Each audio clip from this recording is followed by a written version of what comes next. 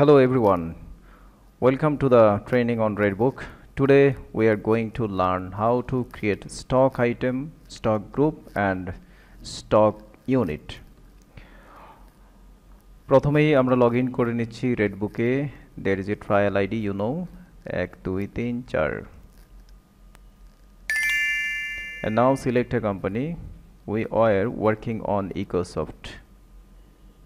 Okay.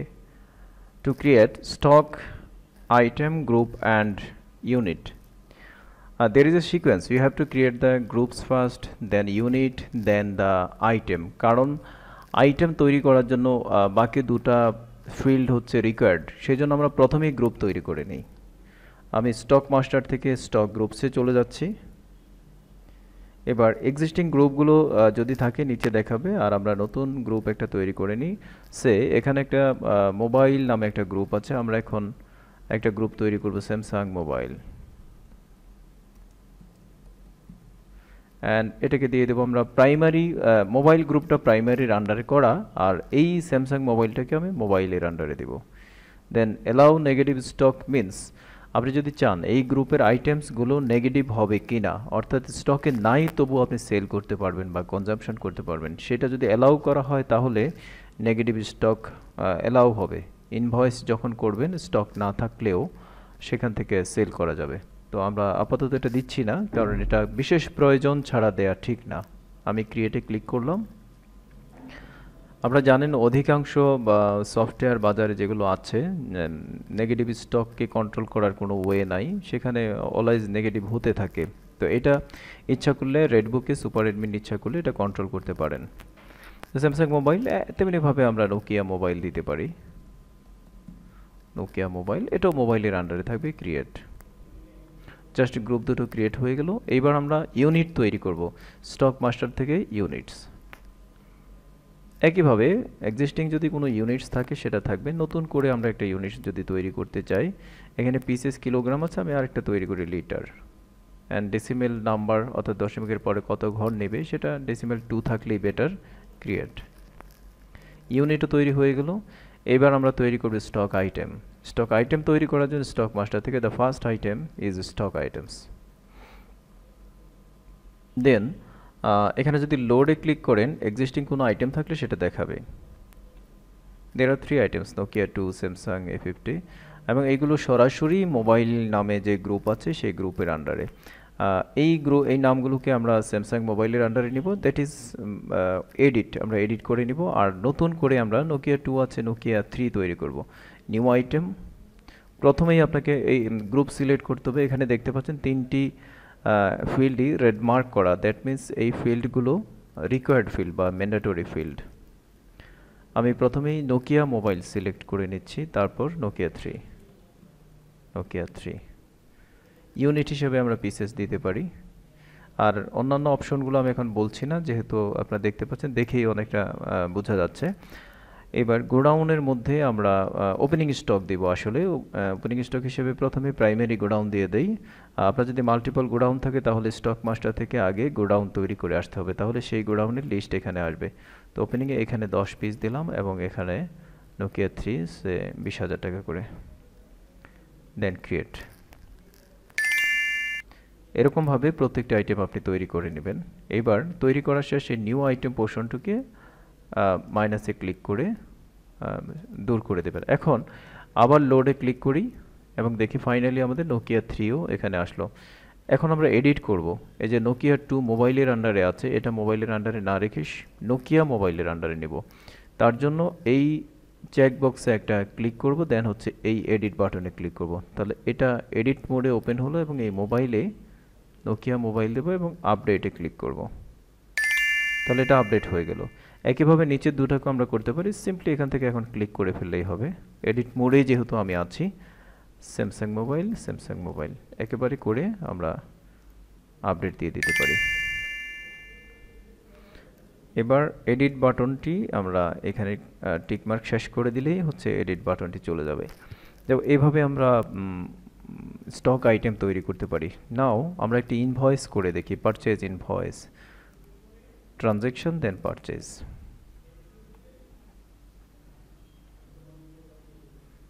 আমরা একজন supplier select করব, ধরি স্মার্ট টেক নামে আমাদের একজন সাপ্লায়ার আছে, তার কাছ থেকে পারচেজ অ্যাকাউন্ট আমাদের সিলেক্ট করতে হবে।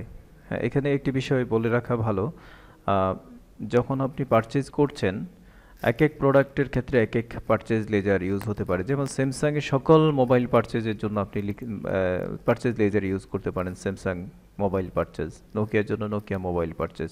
সেক্ষেত্রে আমাদের পারচেজ লেজারগুলো তৈরি করে নিতে হবে, এবং আমরা তৈরি করার জন্য লেজার তৈরি করার জন্য নর্মালি অ্যাকাউন্টস মাস্টার থেকে আমরা লেজারে চলে যাব, এবং এখানে আমি দুটো লেজার তৈরি করে ফেলি। স্যামসাং মোবাইল পারচেজ, এটা পারচেজ অ্যাকাউন্টের আন্ডারে যাবে, purchase R create. The same way Nokia mobile purchase,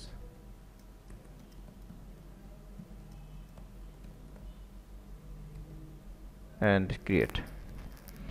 এবার একটি বিষয় খুবই চমৎকার আছে রেডবুক, যে আপনি যখন ইনভয়েস করছেন প্রত্যেকবারই পারচেজের লেজারটা সিলেক্ট করতে হচ্ছে।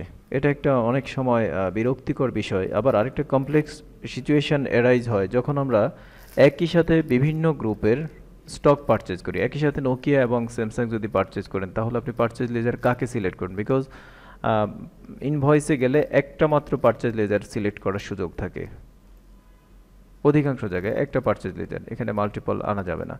তো এর জন্য আমরা যেটা করতে পারি, রেডবুকে দেয়ার ইজ এ সলিউশন, আমরা খুব সহজে এই প্রবলেমটা সলভ করতে পারি। তা হচ্ছে স্টক যখন আমরা তৈরি করব, স্টক আইটেম তৈরি করার সময় তার জন্য নির্দিষ্ট পারচেজের লেজার আমরা অ্যাসাইন করে দিতে পারবো।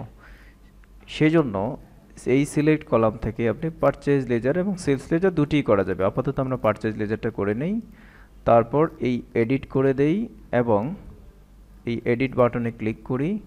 পারচেজ লেজার হবে Nokia mobile purchase, Nokia mobile purchase এ দুটো, আর এখানে স্যামসাং মোবাইল পারচেজ, এখানেও স্যামসাং মোবাইল পারচেজ, এবং আপডেট। এবার আমরা পারচেজ করি, ট্রানজ্যাকশন থেকে পারচেজ, এবং একবার রিলোড করে নেই, ফলে রিসেন্ট আপডেটগুলো যেন ইফেক্টেড হয়। আচ্ছা, এবার ইনভয়েসিং নিয়ে this is the first time আমরা ইনভয়েসিং নিয়ে রেডবুকে কাজ করছি। আপনি দেখতেই পাচ্ছেন অনেক আইটেমের সাথে অনেকগুলো কলাম এখানে আছে, হয়তো আপনার সবগুলো কলাম দরকার নেই।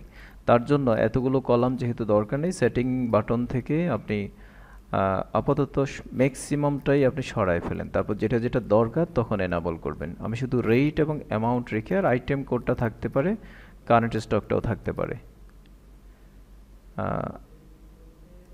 সেভ।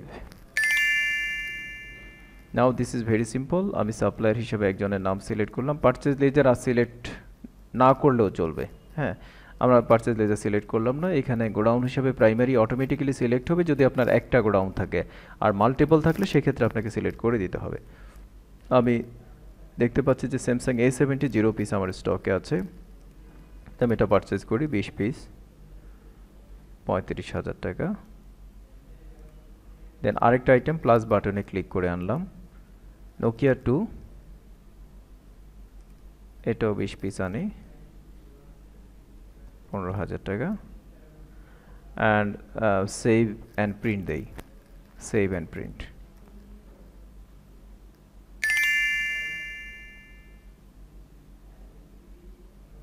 ওকে, আমার ইনভয়েসটি প্রিন্ট হয়ে গেল, এবং এই হচ্ছে টোটাল 10 লাখ টাকার প্রোডাক্ট ঢুকে গেল।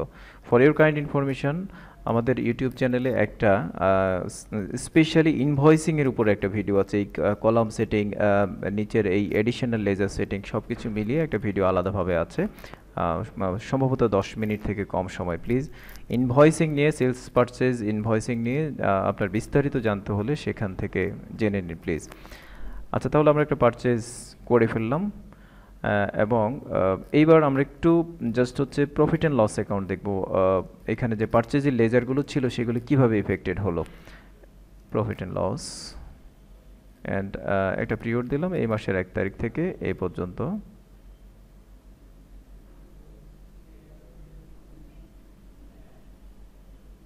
আমরা এখনো সেলস করিনি, তাই সেলস নাই। কস্ট অফ সেলসের মধ্যে আমরা দেখি this is the purchase laser, এবং পারচেজ লেজারের মধ্যে স্যামসাং মোবাইল এতটুকু, নোকিয়া মোবাইল এতটুকু, আর বাকি দুটো কমন লেজারে কিছুই নাই।